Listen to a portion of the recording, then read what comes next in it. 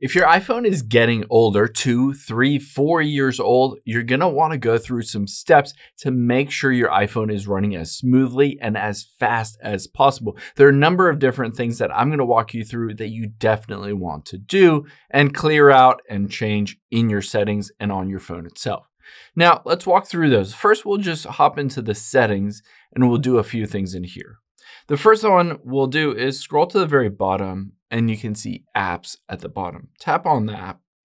And then let's scroll down until we find Safari on this list. So a big culprit is Safari can quickly balloon out of control with the number of websites you visit, the cache and cookies that are downloaded on your phone, and help bog everything down, especially visiting websites. So all we need to do is scroll to the very bottom here, and we're going to tap on Advanced at the bottom. And then at the very top, let's tap on Website Data.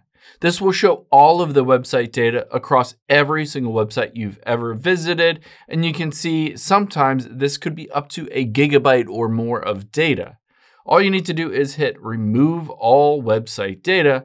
And just like that, it will clear out all of that. And especially websites and Safari should run and operate a lot more smoothly.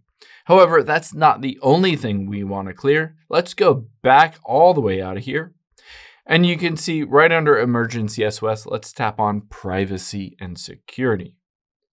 From here, you can see at the very top is Location Services. Tap on that. And then we'll scroll to the very bottom here. You can see at the very bottom is System Services. Tap on that.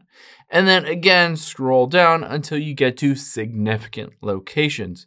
Now, keep in mind, if you have significant locations turned on, this means your iPhone will track your location all around wherever you go, restaurants that you go to, bars that you go to, friend's house, your house, and it'll keep track of all of that stuff. It uses up a lot of battery, but it also slows down your device a lot. So I would recommend turning this off. This isn't really a feature that you need, and hitting Clear History. After we've done that and cleared out all of those, let's just go back all the way out of here. And in the Privacy and Security, let's scroll to the bottom. Because at the very bottom are a number of things that are hidden. You can see Analytics and Improvements. If you have this turned on across all of these, essentially your phone is constantly working in the background to create reports and send them off to Apple, send them off to any other third-party developers, app developers, all of these different things. I would recommend turning this off, as well as going into Apple advertising. Make sure personalized ads is turned off. And then Apple Intelligence at the very top, I would recommend turning the report duration to off. Again, on here, you don't necessarily need to share your information, and it's using up your phone's resources, your RAM, essentially to send out all these reports to third-party apps and to third-party people. Now, after we've done those things in the settings of your phone, let's hop out of here and we'll do a couple of other things. Let's tap on your messages. And a lot of people forget they might have thousands of messages that are not actually deleted on your phone. So let's tap on Edit at the top left. And then from here, Show Recently Deleted.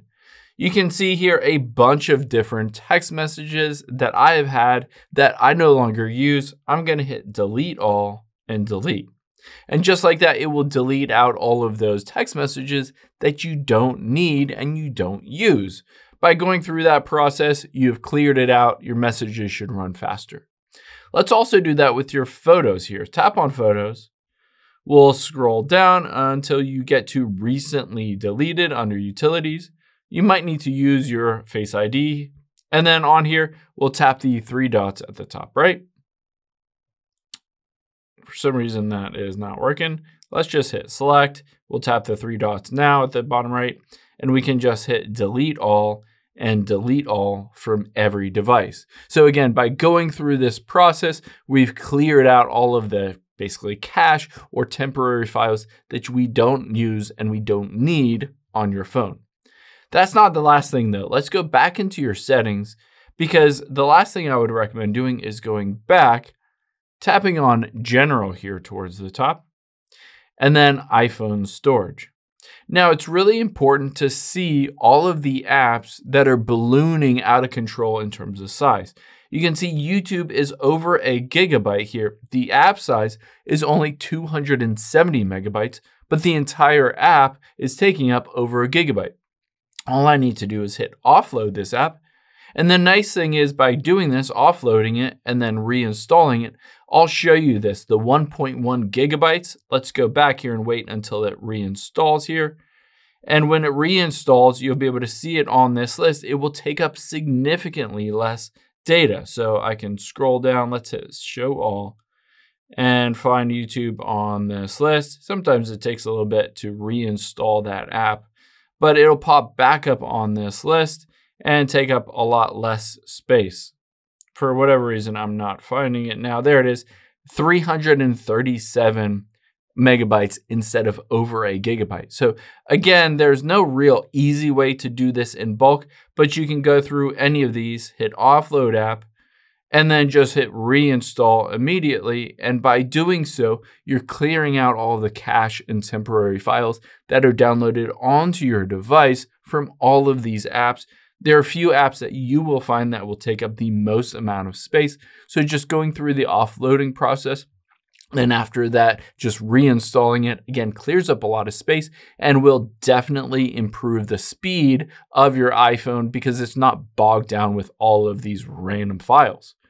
The last thing I would recommend doing is going back out of here and on the general screen, scroll to the very bottom and hit shutdown. Now, this seems simple, but you'd be surprised how many times just turning your phone off, waiting 20, 30 seconds, and then rebooting it fixes a lot of issues, especially if your phone is glitchy or lagging. Again, the iOS operating system could have been running for days or weeks without just a proper reboot. So by rebooting it, you give it a fresh new version of the iOS operating system to be running, and a lot of times just going through the process of shutting down and restarting will clear out all of that cache management and reset everything. Again, by going through all of these, your iPhone will run definitely faster, smoother. You won't run into bugs or glitches as much.